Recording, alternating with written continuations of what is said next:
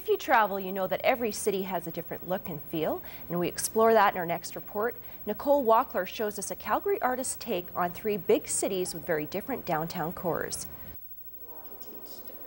Jacqueline Mulick is fascinated by the downtown areas of major cities. She has already completed a number of works about downtown life in New York and Vancouver, and now the Calgarian has taken on the city she calls home.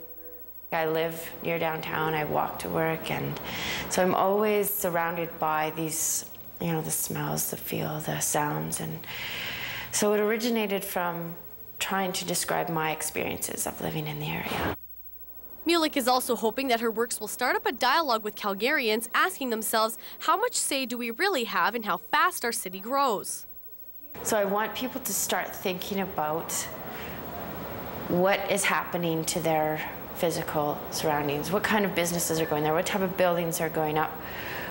What kind of access do they have to pedestrian walkways, to bike paths, to natural spaces, and to get actively involved.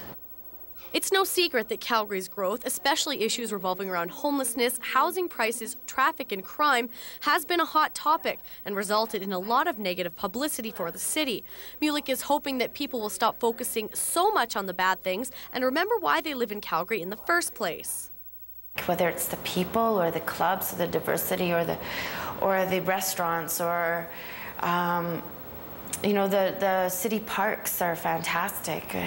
Access to theater, whatever it is, celebrate the things that you like and talk about the things that you like and make sure that there's more of them.